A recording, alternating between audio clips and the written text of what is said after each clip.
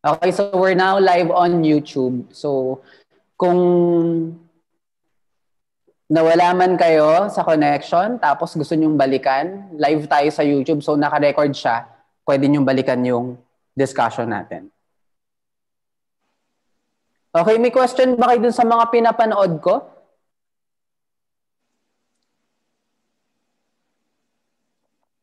May question ba kayo dun sa mga pinapanood ko sa inyo? Meron bang hindi maliwanag? Wala po. Okay lang po. Wala po. Okay lang po. Okay lang. So, sige. So, kung maliwanag naman lahat, we will be having a graded recitation today. Maliwanag pala. So, okay lang. Okay, maliwanag pala. Isa-isahin ko na lang kayo. Tapos Nagmalabo.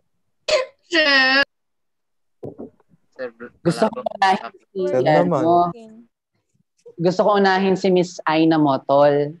Okay lang ba sa inyo yun, guys? Wala namang violent reaction. Naunahin ko na siya. Sure? Opo. Okay, Miss Aina, tatanungin lang kita. What did you learn from my video on YouTube? Marami. Like what? Pag-compute po ng circle, tsaka po dun sa pagkuha po ng formula ng distance. Tama ba? Ano pa? Tsaka po yung pagkuha po ng radius po. Okay. So, sa iba naman, kung nanood nga kayo ng YouTube videos ko talaga, ano yung ginagawa natin kapag given ka ng ng diameter? Ano yung ginagawa natin kapag given ka ng diameter? Dinidivide po sa 2. Bakit dinidivide sa 2? Sa tingin nyo, bakit kaya dinidivide siya sa 2? Kasi po, find the radius po. Twice po ng diameter Radius po. yung radius po. Okay, so always half the diameter is the radius. Okay, so before we discuss our main topic for today, muna ako ng introduction para mas lalo nating maintindihan kung bakit yung circle ay nagkaganon. Bakit yung formula ng circle, bakit nakuha yung mga iba't ibang equations involving. Okay? May manukat tayo makakatayin ko yan.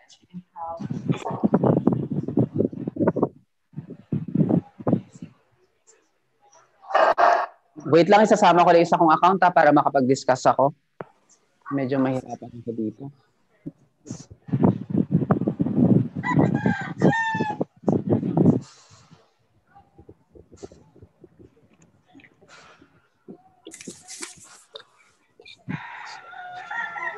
If you have to mute some of your classmates, mute Himek.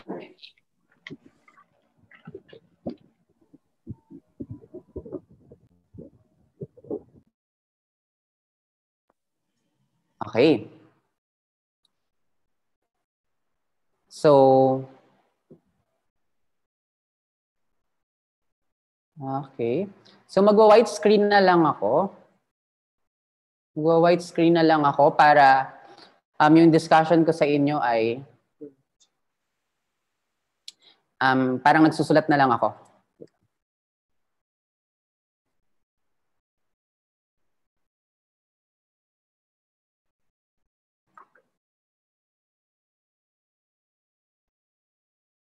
Wait lang guys ha. Just a minute to win it.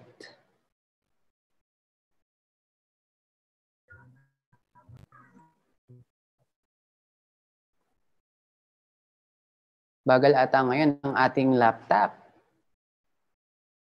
Okay guys, may nakikita ba kayo sa screen? Ano nakikita niyo sa screen? Wala. Ayun, white po. White. Plain white. White screen po. Okay.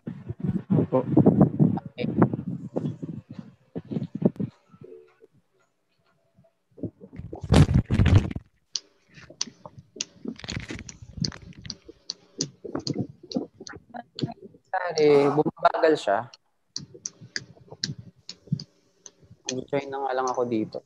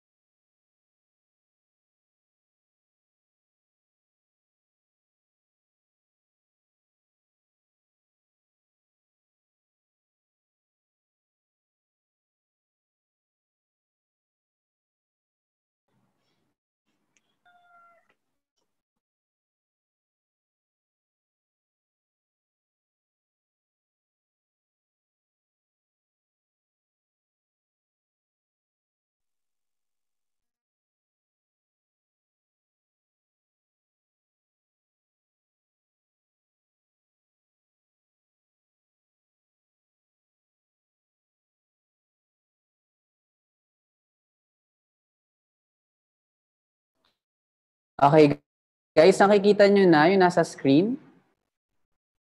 Opo. Opo. Opo. Opo.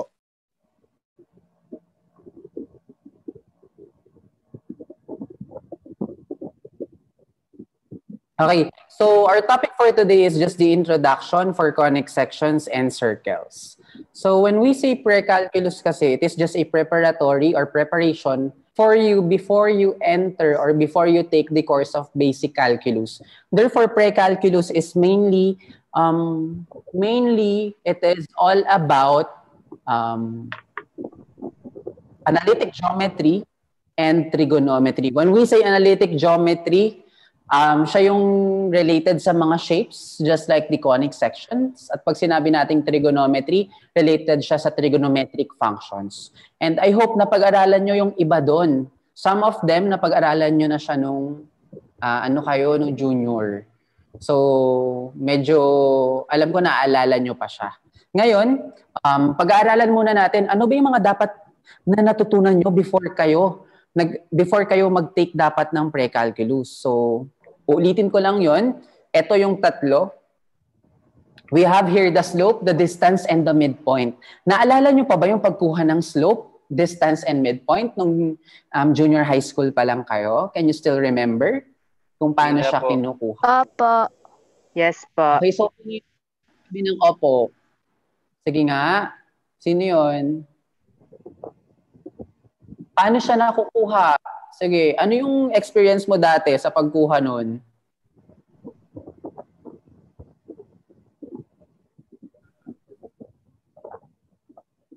Sige nga, guys.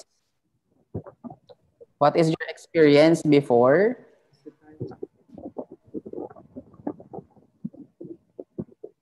Sino yung sumagot sa atin kanina na naaalala pa daw niya? Ba't biglang nawala?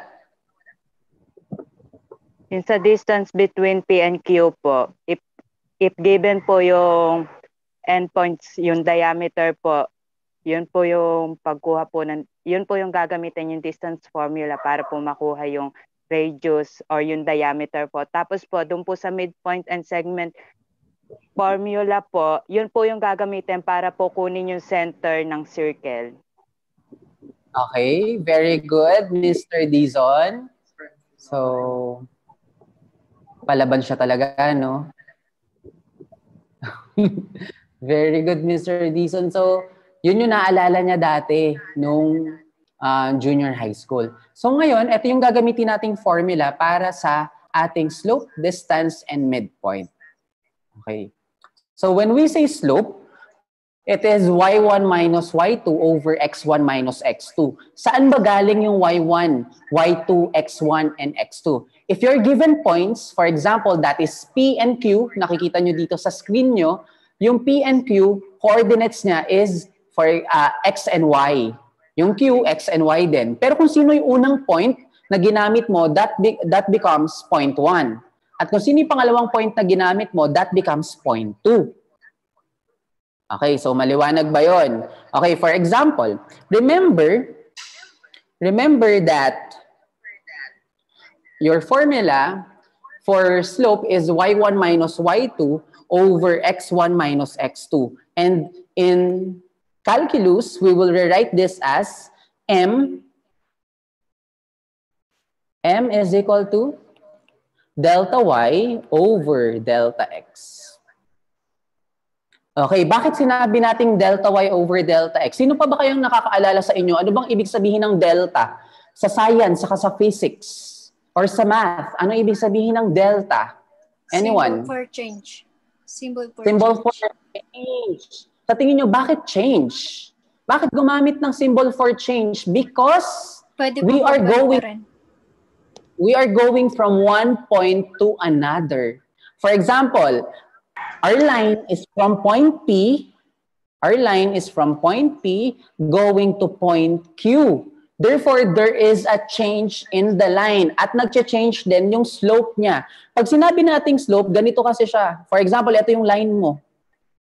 Di ba pag sinabi nating slope, gaano siya tumaas? Okay. Kaya nga, uy, yung hagdanan mo nakaslope ng 45 degrees.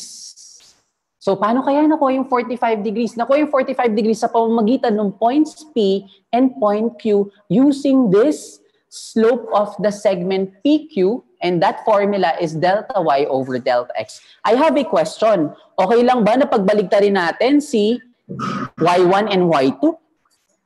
Hindi What po. do you think? Hindi Is it po. okay if we have interchange y1 and y2? What do you think? Hindi po. Hindi po. Bakit hindi? Hindi po. Kasi po mababago yung value.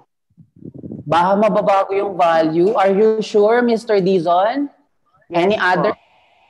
How sure are you? 100% sure po. Kasi po, if given na po yung formula, bakit po natin babaguhin, hindi po ba? Okay. So, actually, Mr. Dizon, it can be interchange. Yes, pwede nating pagbaligtarin. Why? For example, inuna mo naman si point 2. Ano yung magiging itsura ng formula natin? It becomes y2 minus y1 over x2 minus x1. Is this clear? Di ba kanina, si y1 ang katapat si x1. Si y2 ang katapat si x2. Eh, sino bang katapat ni y2 dun sa bago? Sino yung katapat ni y2 dun sa bago? Formula. X2. X2. Tingin mo magkakaroon ng problema kung binago na natin siya? Diba? So, okay lang kahit na pagbaligtarin natin siya as long as magkatapat si 2 at magkatapat si 1. Is that clear? Yes po. Okay. So, what is now the formula for distance? So, punta na tayo sa distance. Alam nyo na kahit na anong gamitin natin sa dalawa na to, we will get the same slope. Okay? What is the formula for distance? For the distance, the symbol for distance is D. is equal to the square root of delta x squared plus delta y squared.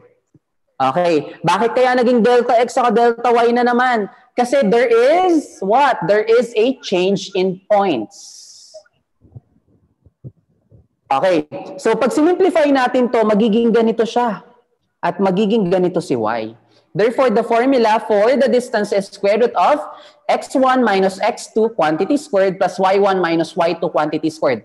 I have the same question. I have the same question for all of you. Do you think it is okay to interchange x2 and x1 and y2 and y1? Yes or no? Is it okay? No. Why no? Why not? Yes. Hindi. Ngayon, si Mr. Dizon tawagin ulit ha. Bakit nagbago yung isip mo naman ngayon? Bakit nag-yes ka naman?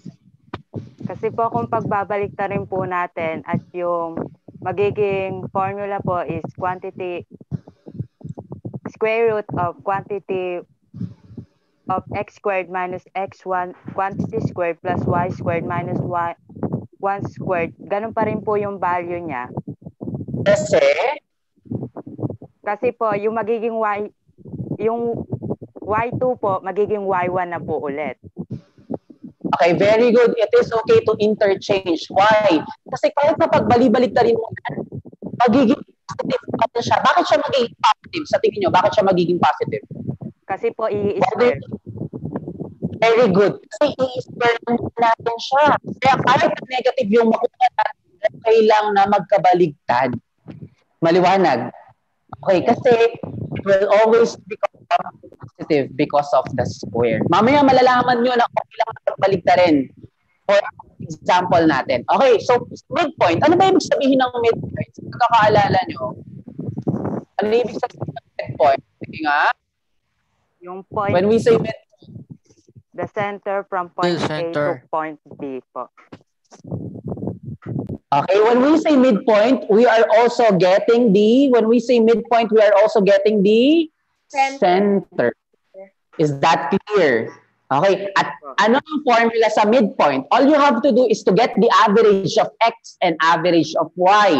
Pag sinabi nating average of x at average of y, yung coordinates ng x at y, yung dalawang coordinates ng x ay i-add lang natin, i-divide natin sa 2. Therefore, this becomes x1 plus x2 over 2.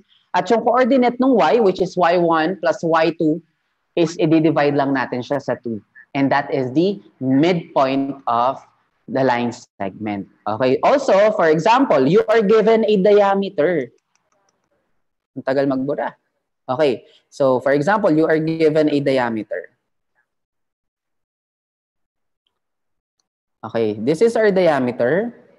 This is our point A. This is our point B. And always remember that this is the midpoint and that is our center. So pag nag-drawing ka ng circle, magiging ganyan siya. Okay, this becomes our radius. The distance from the center going to B is the radius. The distance of the center going to A is also the radius. Therefore, what is R plus R? What is R plus R? Diameter. That is diameter. Very good. This is our diameter. Because twice the radius is the diameter and half of the diameter is the radius. Are we clear about that? Yes. Are we clear? Yes, okay, so let's move on.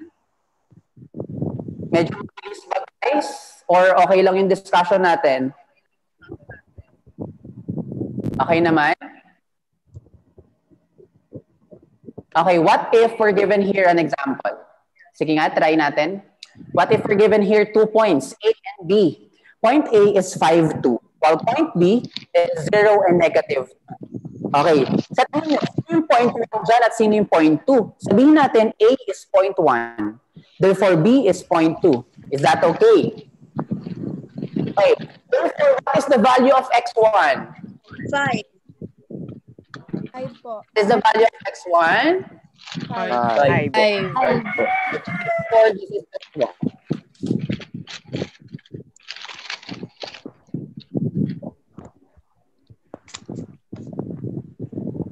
Okay, therefore, that is x1. What is the value of x2? Zero. Zero. Very good. So that is 0. What is the value of y2? Negative Negative 2. For that, y2. What is the value of y1?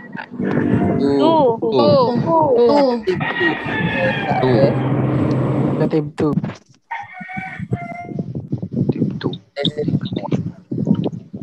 Okay, so we're now ready to answer.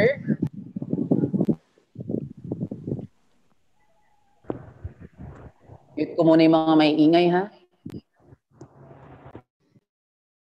May manok pa eh. Okay, what is the formula for slope? Anyone?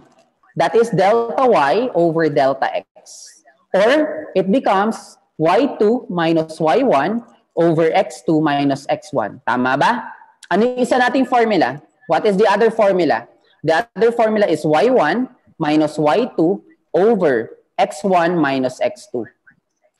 Right? Okay, subukan natin pareho. Tingnan natin kung magkakaiba. Kasi baka mamaya hindi pa naniniwala sa inyo. Marami pang hindi naniniwala sa inyo na sabi ni Sir Judd, magpapalang daw yung bakit ganon? Bakit parang iba ata yung nasa-solve ko? Okay, subukan natin ngayon kung magiging magkamukha. What is y2, guys? What is our y2? Negative 2 po. Negative 2. What is our y1? 2. 2. Over. X2. 0. What is our x1? 5. Negative 2 minus 2. Negative 4 po. 0. Negative 4. 4. Negative So 4. that is negative 4.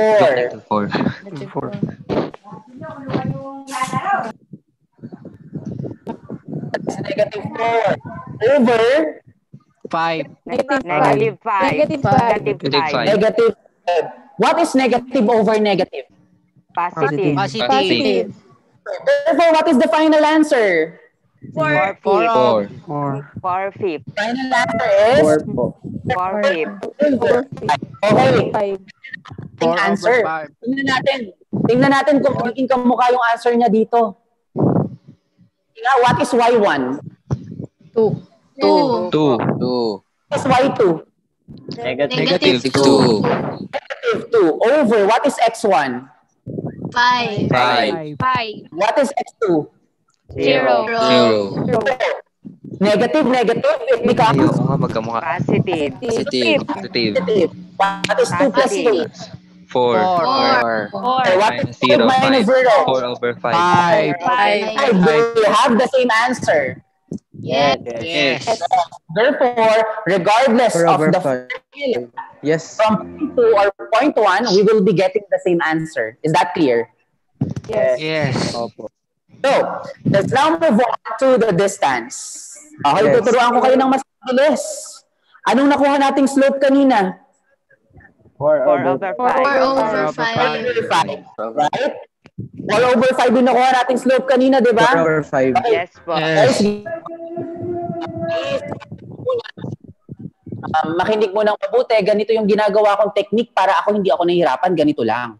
So, ang ginagawa ko, naglalagay ako ng equal sign sa baba ng 2 point. Ang gagawin ko, pag maminusin ko siya, 5 minus 0, 5. 2 minus negative 2. That is 4. Okay, therefore, this is the slope. 4 over 5. Tama? Yes po. Okay, next. Sa distance, this is the slope ha. Ito, slope na natin. Sa distance, ang gagawin ko naman, i-square ko sila. 5 squared. Ilan? 25. 25. What is 4 squared? 16. 16. What is 25 plus 16? 41. 41. Therefore, the answer is square root of 41. 41. Are we clear? Mas mabilis ba siya?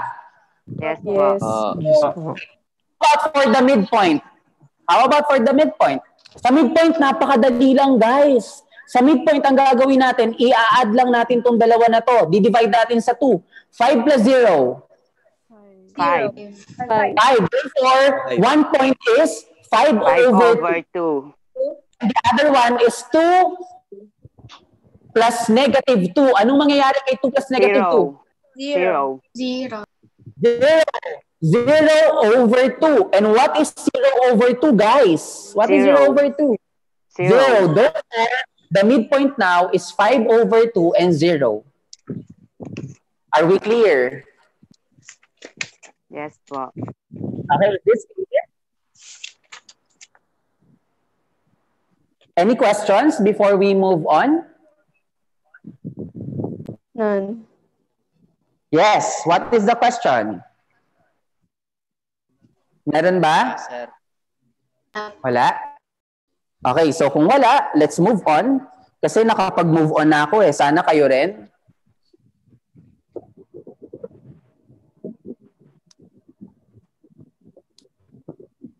O, ba't tumahimik kayo? Hindi pa siguro kayo nakaka-move on, no? Okay, guys, please screenshot this one.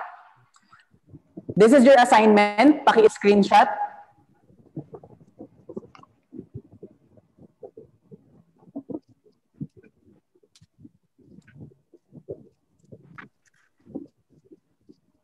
Okay na?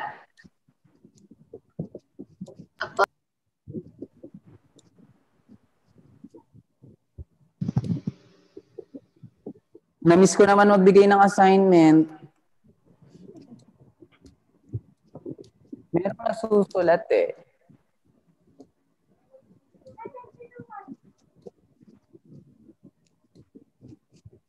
Okay. So, let's now move on. Okay. Tingnan mabuti yung graph. Actually, there are 4 types of conic section. Okay. The first one is hyperbola. So, paano ba natin nakukuha yung hyperbola? For example, you have here a cone. Okay. And you have a vertical plane. Kapag may vertical plane ka dyan at kinat mo siya from base to base, ang lalabas is this one. Nakikita ba? Okay, so pag kinat mo siya from base to base, ang lalabas sa atin is hyperbola. Okay, paano naman pag kinat natin yung parabola from one base to its slant height? Ang lalabas naman sa atin is parabola. Okay, paano kung kinat naman natin ng diagonal axis yung ating cone? Okay, for example, just like this one, from slant height to slant height, kinat natin siya. Anong lalabas? Ang makikita natin doon is an ellipse. Oh, for example, si Sir Judd, gustong mag-dessert, nag-ice cream. Nag-ice cream si Sir Judd, kumuha ko ng cone. Kinagat ko lahat ng ice cream, naubos. Yung ice cream, natira yung cone. Ibinaba ngayon ni Sir Judd yung cone. Tapos sinilip niya pababa. Ano yung nakita niyang shape nung sinilip niya? Circle. Circle. Very good. Therefore, our topic for today is all about circles. Is that clear? Yes, Okay. sir. This is the cone. Pag sinilip mo siya pababa, ibinaba mo yung cone, mula sa taas ka, sinilip mo siya dun sa baba, ang makikita mong shape is a circle. Okay, so what is a circle? Sige nga, kung nagbasa na kayo, ano yung naaalala nyo? What is a circle?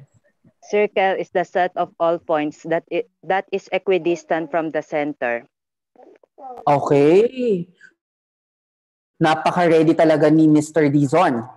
I like your attitude. Parang ako yan nung high school. Thank you I'm so po. competitive.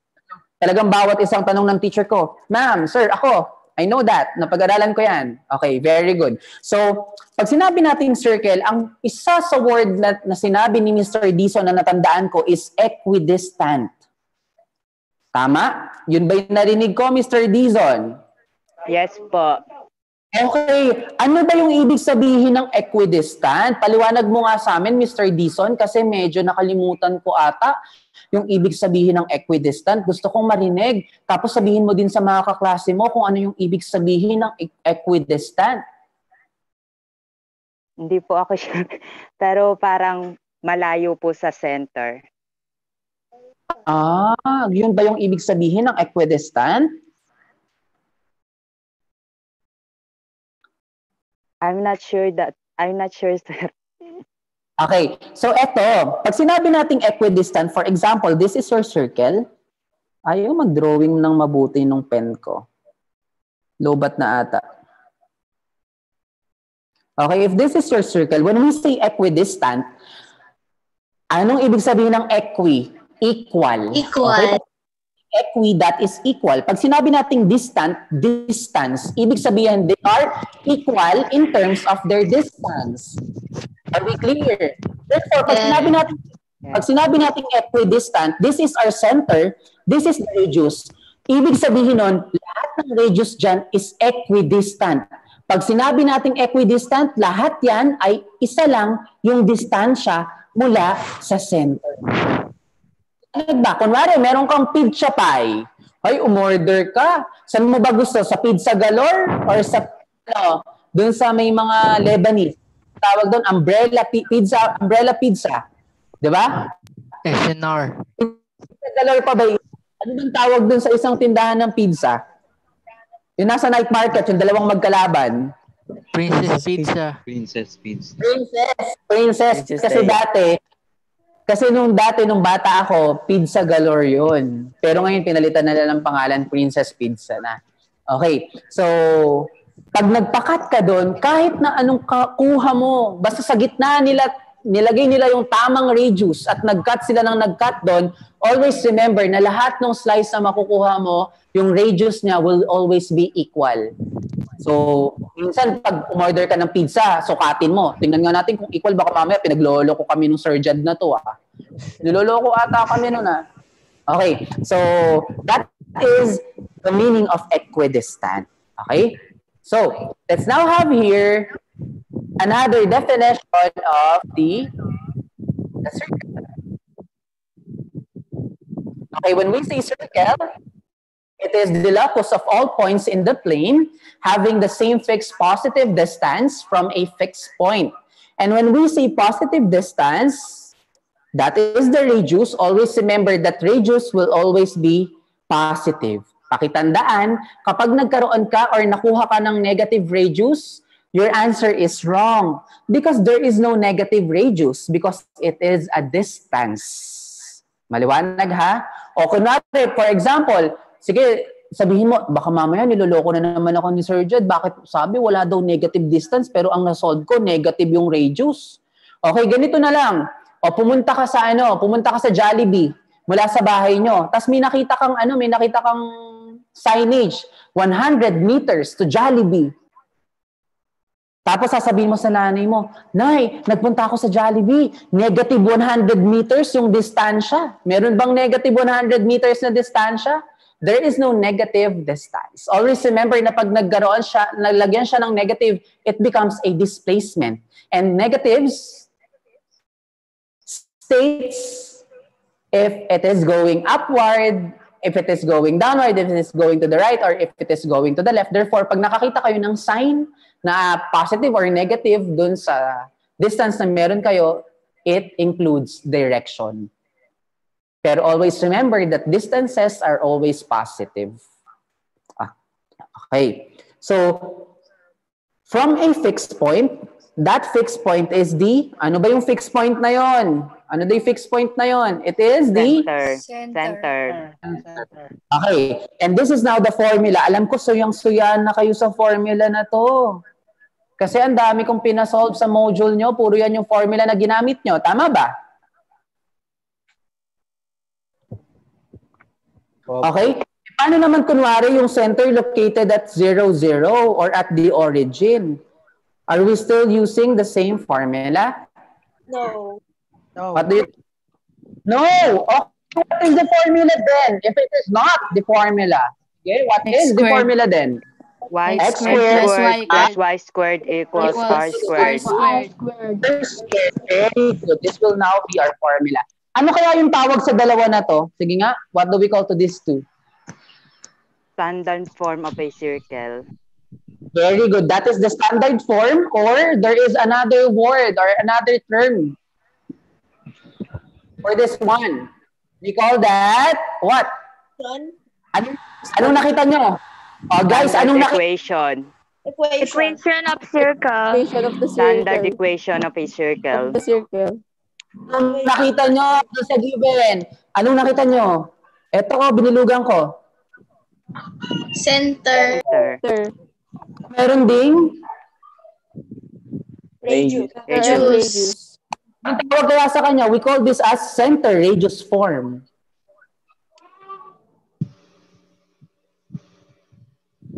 Is that clear?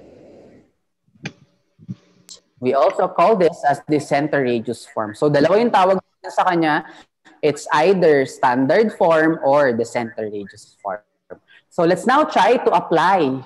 Okay, i-apply naman natin kung ano yung natutunan natin dito sa mga equation na to. Okay. Sige nga, pakisagutan kung napanood nyo nga talaga yung video ko sa YouTube. I'll be giving you 1 minute to answer. What is the equation of the circle with its center at 2, -5 and radius 3? X minus quantity squared plus y plus 5 quantity Mr. squared Dizon. equals... Mr. Dizon, wait mo na tawagin kita. So nagsasagot pa iba, hindi pa tapos yung 1 minute.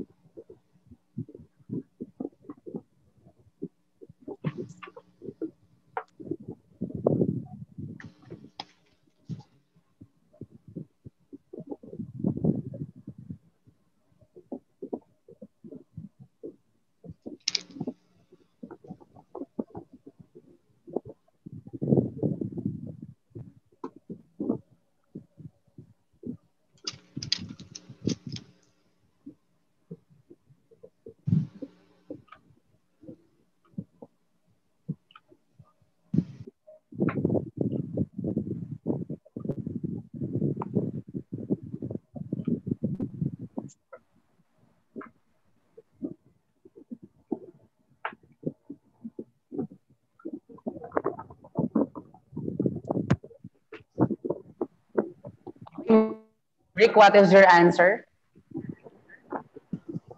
Rick.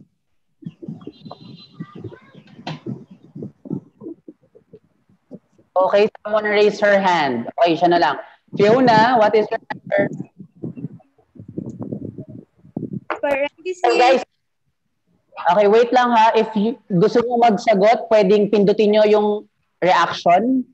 May reaction tayo, di ba? Sabi dyan sa reaction, you could raise your hands. Is that clear? Meron dyan sa reaction nyo, makikita nyo to raise your hand. Nakita ba siya? Meron dyan sa mga reaction. Okay? So, Fiona, what is your answer? X minus 2 squared plus y plus 5 squared equals 9 po.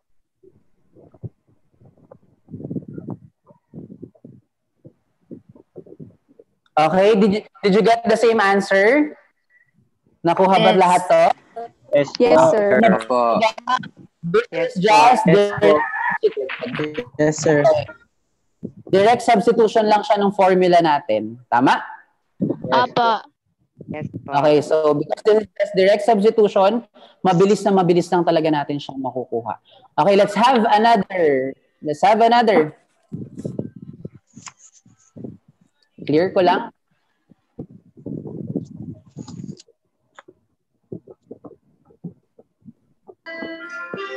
Sige nga.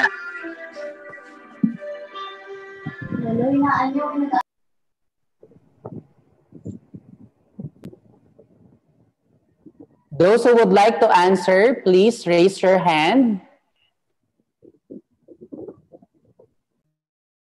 Using the reaction. Yes, Mr. Concepcion. Yes, Mr. Concepcion? X squared plus y squared is equal to 5. X squared plus y Y squared squared is equal to 5. Okay, meron pa bang ibang may sagot dito? Anyone? Meron pa bang may ibang may sagot dito? Please open your mic kung meron ka pang ibang sagot other than this. Meron ba? Open your mic and then state your answer. Sabihin mo kung ano yung sagot na nakuha mo. Okay, very good. This is the correct answer. Pero paano kaya niya nakuha yun?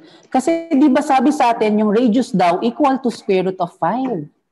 Okay. Remember that we are getting r squared. At kapag kumukuha tayo ng r squared, we are squaring the square root. Okay. At kapag ganyan, nagka-cancel palagi yung square root. Matitira sa r squared natin is 5. Is this clear? Okay. E paano kaya kung meron akong ganito? Meron akong, ito yung example ko. Pinalitan ko ngayon. Pinalitan ko si radius. Kunwari hindi square root of 5 yan. Kunwari ang ginawa ko dyan is square root of 11. What will be the answer? What will be the answer then? Please raise your hands. Please raise your hands. Yes, Miss Mangahas. X squared plus y squared is equal to 11. X squared plus y squared is equal to 11. Is that clear? Yes.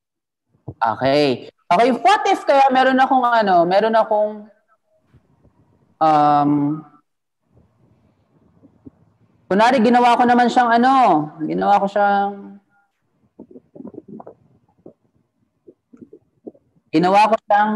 2 square root of 5.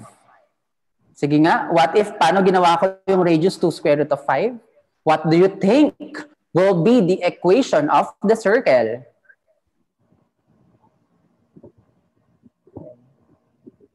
Please raise your hand if you would like to answer.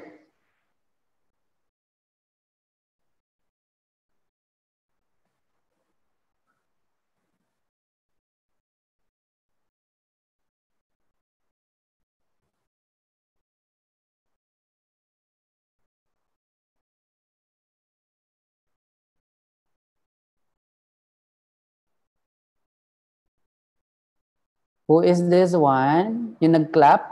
Sino yung nag-clap? Sino yung nag-reaction ng clap? Sir, ako po. Okay, Miss Ballesteros, right? Apo. Okay, so what is your answer? Sige nga, Miss Ballesteros. What is the answer? X squared plus y squared is equal to 20. Is equal to 20. Are you sure? Apo. How sure are you?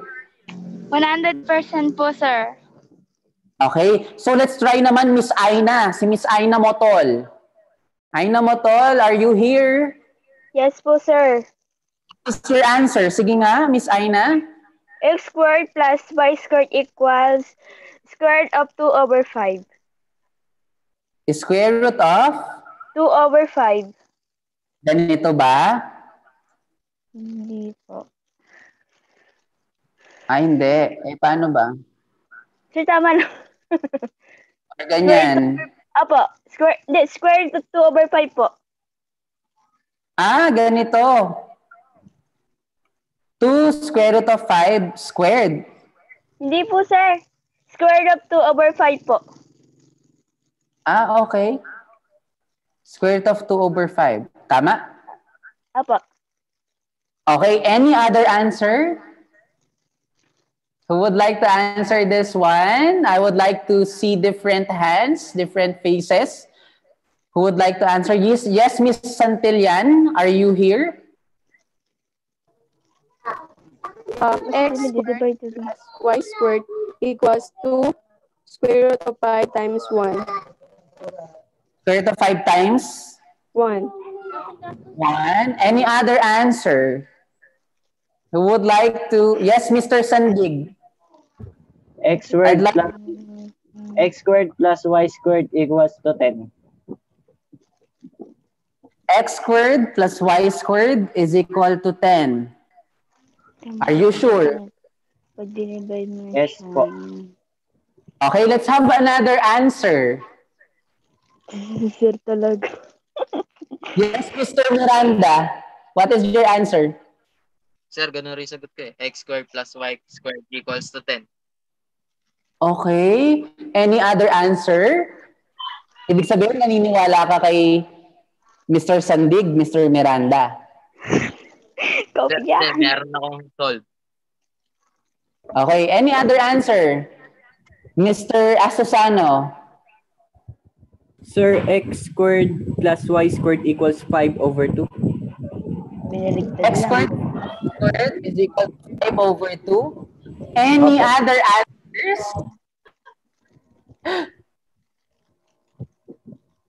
The student who got this correctly, magkakaroon siya ng +5 sa first written exam natin.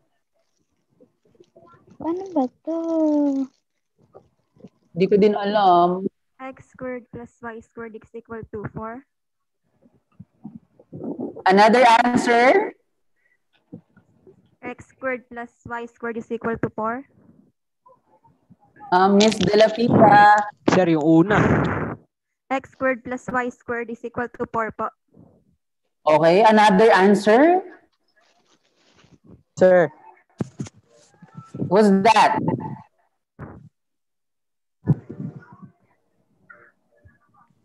Yes, Mr. Aris po. Balmes. Yung una, sir. Mr. Balmes. Yung una po. Yung una, ito? Yung 20 po. Kasi i-distribute nyo po yun eh. Okay. Yes, Mr. Aris. X squared plus Y squared equals square root of 5 po. Square root of 5? Okay. So, piliin na natin kung sino may tamang sagot. Piliin na natin kung sino may tamang sagot. 5 lang po pala, sir. 5 lang po. So, i-clear ko lang sir, yung 5 lang po. screen. Sige, 5. Okay. So, if we have here square root of 5, we need to square this one. So, kung square natin siya, ganito yung magiging itsura niya. 100. This becomes 2 squared times square root of 5 squared. 2 squared. 4. 4 po. 4. 100. 100. 5 po. 5. Okay, what is 4 times 5? 20 po. 20 po. X squared plus Y squared is equal to 20. Okay, are we clear? Opo. Okay, so that is the correct answer. So I guess that is the last example because ano na siya, or na, or can we still have another one? So last na example na, okay lang? Or may klase pa ba kayo after this one? Meron pa po. Meron ba? Alam ko hanggang 4 lang lahat ng STEM. Meron po. Communication and personality. Okay, last na to. Okay, I'll give you 1 minute to answer. Center is at the origin and diameter is 16 units.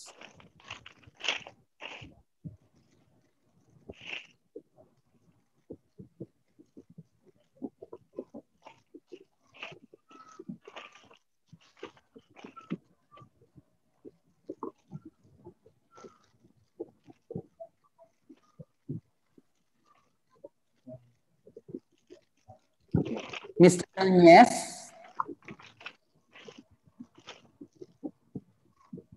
Mr. Nunez? What is the answer? Ala ba po? Dali na. Ano na namin diameter? May isang diameter.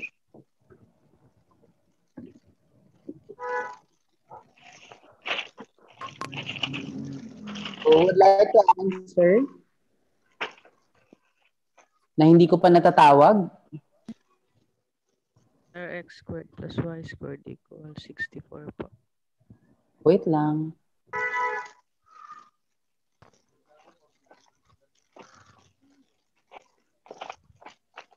Sir Mangulabnan.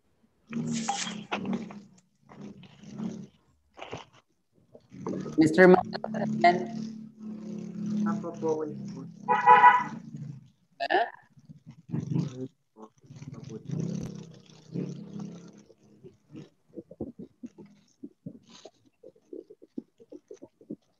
Okay na, Mr. Nunez, na-solve na?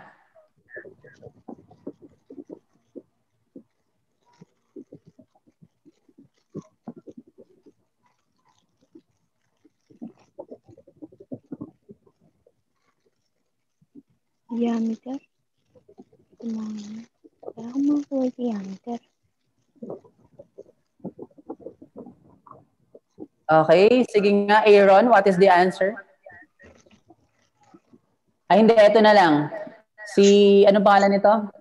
Yung nakasando pa, na may background na hollow blocks? Sir, ako po ba yan? Nicasio. Sir, ano po? Kutanda. X squared plus Y squared is equal to 64. Bakit naging 64? Sir, kasi po, yung kalahati po ng 16, di ba po, 8. Tapos 8 squared po, magiging 64. Okay, and that is the radius. Therefore, r squared is 8 squared, and that is 64. Are we clear? Okay, any other questions before we...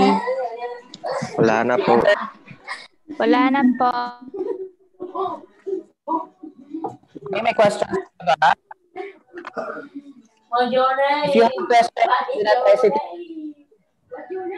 Pwede kang mag-message kung gusto mong mag-tanong. Kasi mahirap yung hindi nagtatanong pag may mga ganitong class, especially in mathematics. Ako ngayon, nire-regret ko pa rin yung hindi ko pagtatanong sa teacher ko ng mga tanong na nasa isip ko nung high school. Kaya sobrang nahirapan ako nun sa engineering because kinimkim ko lahat ng mga tanong ko na hindi naman nasagot ng mga kaklase ko. Kasi most likely sa mga kaklase ako nagtatanong kung hindi ko tinanong dun sa teacher ko. So ngayon, I am giving you the chance kasi sasagutin ko naman ng maayos yung mga questions na meron kayo. And I hope okay yung okay yung online class natin. Okay naman ba yung exchange ng ideas? Okay naman yung transfer ng knowledge from me to you guys? So okay lang naman, hindi naman Yes po. Yes po. Yes po, sir. Maliwanag naman. Sana maliwanag lahat. Kasi medyo nag-a-adjust pa rin tayo. Medyo nawawalan-walan ako ng internet. Kasi andito ako ngayon sa school. Ayan, sa school ako kung makikita nyo. Sa school ako. Sa room ako ngayon. Kaya medyo mabagal yung internet dito compare dun sa bahay namin. Kanina kasi nag-try ako na habang nagdi-discuss, andun ako sa board. So, 2 camera yung ginagamit ko. Ayun yung board. So, trinay ko din. Tapos ngayon, trinay ko na naman ulit na gamit yung pencil, yung iPen ko para pang sulat. So, I guess wala nang tanong or may tanong pa ba? Or lahat maliwanag na sa circle? Next meeting, doon naman tayo sa iba't ibang conditions meron yung circle. For example, is it concentric? Is the area twice the area of that circle? And we will also be discussing the general form of the circle. We're done discussing the standard or the center radius form. Next meeting, we will be discussing the general form or the standard or the general equation of a circle. I hope everything is clear and everyone is already adjusted na dun sa setup na meron tayo kasi kahit kaming mga teachers nahihirapan kaming mag-adjust dito sa new normal. So what more pa yung mga estudyante natin. So if you have problems regarding the attendance or if you have problems regarding dun sa discussion natin, don't worry, this discussion is being recorded. Lahat ng pinag-usapan natin, lahat ng diniscuss ko sa inyo ay naka-record and you could find it sa aking YouTube channel. So, nandun siya kung may gusto kayong balikan at hindi nyo masyadong naintindihan. Okay, Nicasio, bakit nakataas pa yung kamay mo? May tatanong ka ba? Sorry po, sorry. Okay lang. Okay, may questions. Kung wala ng questions, open nyo na lahat yung mic nyo. I'll see you again on Wednesday. Goodbye, everyone. Bye. Bye, sir. Bye po. Thank you po. Bye po. Thank you po. Thank you po. Bye, sir. Sir.